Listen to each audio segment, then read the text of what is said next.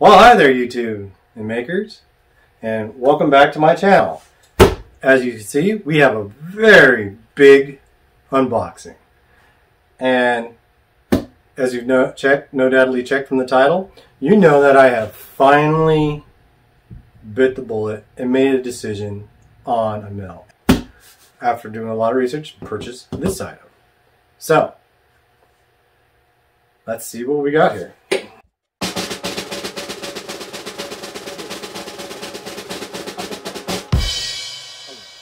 And we have packing peanuts. Lots and lots of packing peanuts.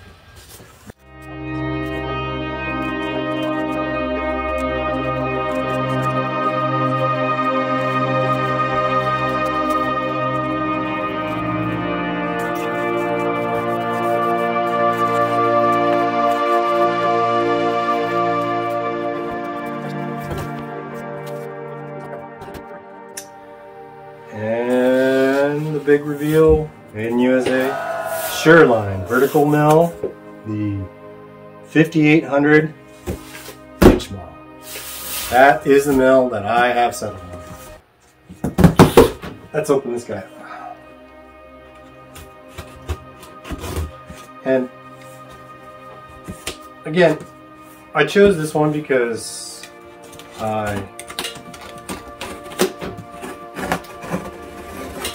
sorry, I'm just trying not to damage anything underneath. I'm sure some experienced guys are going like, don't do that. You're gonna injure yourself. But it's not Christmas time, and I feel like a kid at Christmas. And we have more packing peanuts. More packing peanuts. Well, at least they take care to make sure that their item arrives safe to you. It is 60 pounds, so I know UPS guys have it hard, but it's tough moving stuff around. So, nice thing about the 5800 pack is that it comes with a tooling plate, which is here. So it's unmarked. I really like this tooling plate. I'm going to be very careful with this. I do not want to damage it before even getting to use it or mount it. So the tooling plate, here we go. The tooling plate, which is part number or PN 3562. So it comes with an assortment of T-nuts and pins. Oh, that's pretty. It is a pretty piece of aluminum. Look at that. Isn't that lovely? So that will attach to the mill table. Gosh, I hope I'm like terrified I'm going to drop it. Beautiful piece. I don't know if it's anodized or in the raw. If this is like a clear coat anodizing or not. I'll look it up. If I can find out, I'll put the answer somewhere on the screen. So of course, underneath that tooling plate we have more packing peanuts, many more packing peanuts, and another box. And it's heavy, like hernia-inducing heavy. Well, not quite. It is unmarked. So let's find out. Oh, and if you're noticing me using a different knife, that's because my other knife, while manhandling all this stuff, fell back behind, and I can't get to it until all this is done and moved. So, luckily, I had a spare. To be perfectly honest, this one's quite a bit sharper. In this box, we have packing peanuts. Something wrapped in bubble wrap. Let's see what we have. I'm guessing it is a good old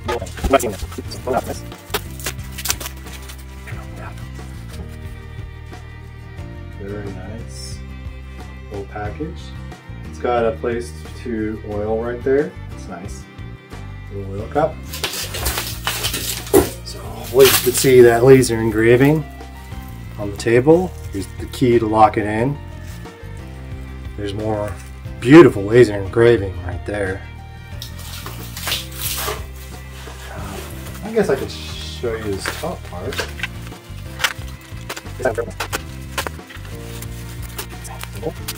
Same handle. Oh no, this is a bigger handle than on the. I think it's a bigger handle.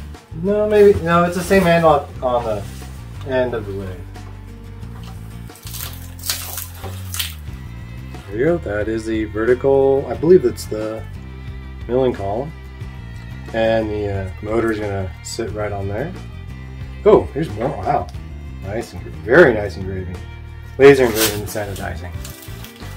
So if it's not clear, I'll be sure to post an up close and personal video or picture, zoomed in picture of these parts. So let's see what else we have. A white unmarked box here.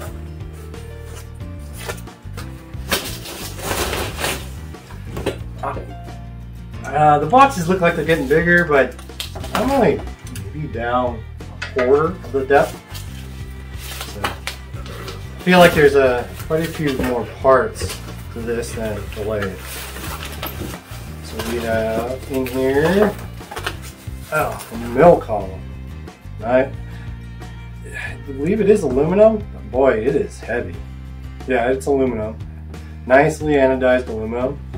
Nice and heavy here. Seems very stout. Some parts which I have an idea what they go to and what they go for, but not sure. It's like a sort of disc.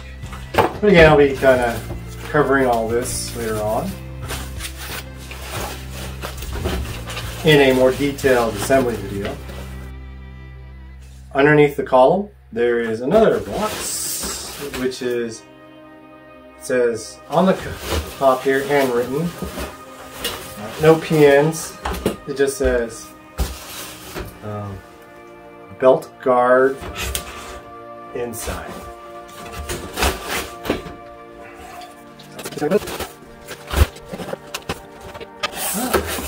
Looks like we have some books. Oops. I don't feel like these came with. Oh, maybe they did come with. Using the Sherline removal tool. So we have metric decimal equivalents, tap drill sizes. Let me see what fell. Decimal equivalents and tap drill sizes. So a couple of nice little charts. Well, I'm actually going to put this in my toolbox.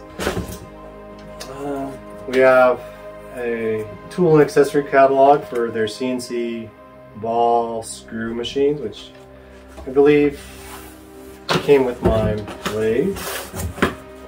The assembly guide and instructions. Oh, I bet you this is a motor assembly. I feel like this is how the lathe came. So it's probably the same,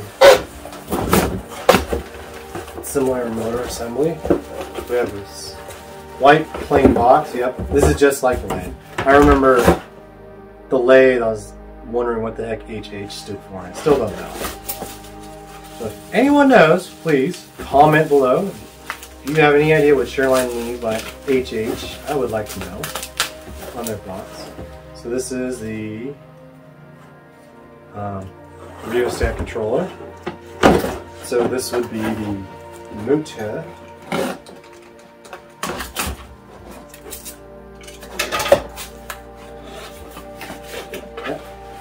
Nicely packaged, a couple of little pieces of scrap wood to keep it safe and secure. They're Hill House. Oh, I bet you it stands for Hill House Products. Quality Motors and Controls, San Clemente, California. The Hill House Products motor. I feel like I might have said that.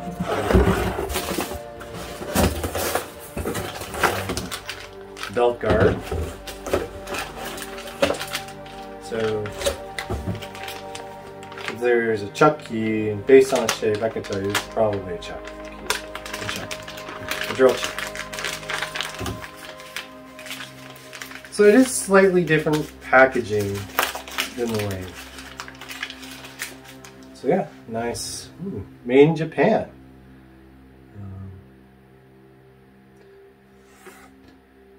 Drill chuck. So it's not made in China. It's a nice quality. It's very nice quality. Let me feel that. Japanese made. Drill chuck. That is nice. That's very nice. That is very nice. Very nice drill chuck. In Japan, we have a small parts bag, which has the belts and right angle bracket and some screws and some more hex keys, more and more hex keys. And this plastic thing is the gib removal tool. And this, I don't recall from the lathe. Ah, yes, this was not in the lathe. This is Sherline products, serial number. It's like SP9. So this is probably specific to my mill. So this is the mill column. Yep, next gen model, 5800 mill column. So that is very different. Very different. I'm looking over at the lathe. Very different than the one that comes with the lathe. Beautiful, well made. There, you can't really see it, but there's some markings down here. Oh, here. So there's some laser engraved markings for changing the mill head angle. So if it doesn't come out in the video, I'll post a picture. And a drawbar. Well, there are a lot more packing pins, but there is a fairly stout piece of wood. Feels loose.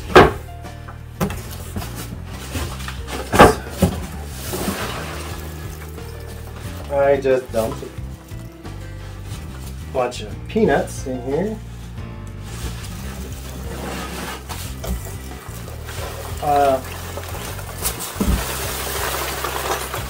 There's already a bunch of them. The heart of the Sherline mill, the cross line.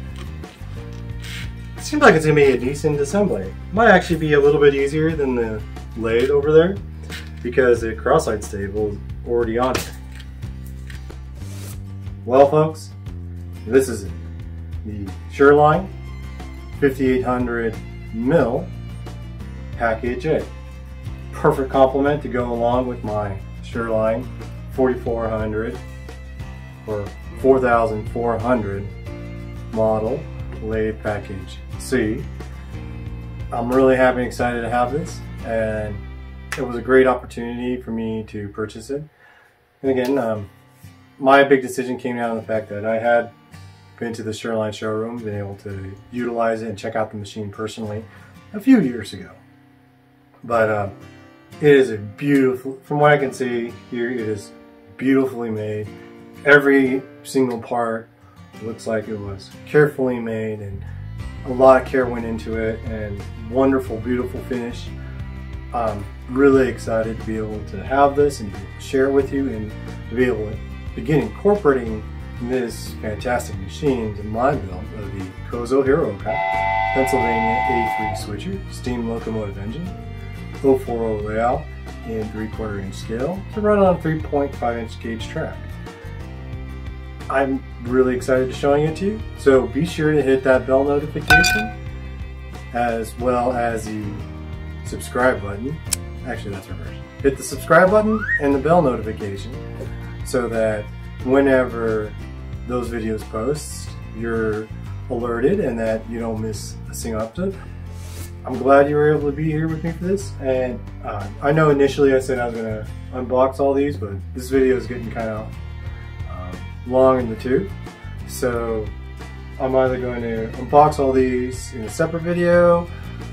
So this is all the package stuff, this and that, or I'll unbox all these and show you as I also assemble the mill.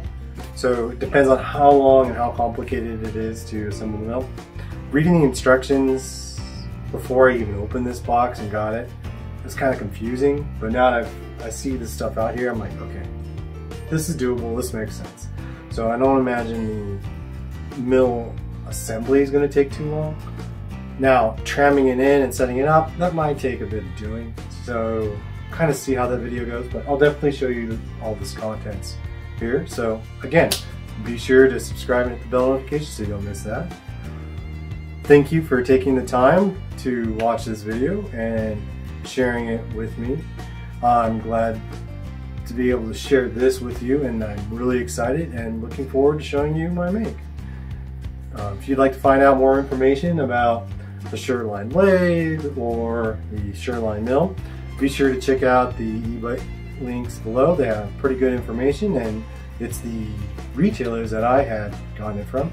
I don't work with them, they don't pay me anything, so this is all purchased with my own money, and after years of careful study, research, and deep contemplative thought and internal pontification, this is kind of the decision I came up with that would best work with my situation and my circumstance. And hopefully it'll work for if you're doing this researching, finding out what you're looking for, and hopefully this will give you some information, help you make your decision on your own makes in your own home small machine shop. Thanks again for sharing this with me. I look forward to our future videos. Have fun, stay safe, and keep making chips.